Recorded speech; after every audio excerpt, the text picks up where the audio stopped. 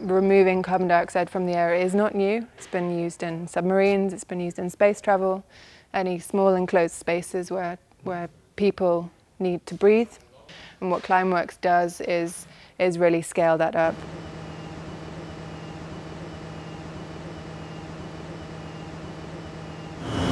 This is where we store the CO2.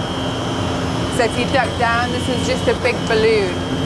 So it's full of gas, and this fills up, and that's what's piped through this under the field and then over to the greenhouse. So with the CO2 that we capture from air, there are multiple things that can be done with it. It can be used in the food, beverage, or agriculture industry. So also for making fizzy drinks fizzy, you need CO2.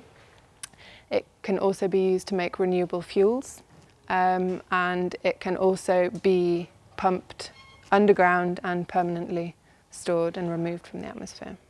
In this case, you can see behind me we're in a greenhouse. The more CO2 is in the air in a greenhouse, the better the vegetables grow. The plant that we have here in Switzerland has been running about a year now.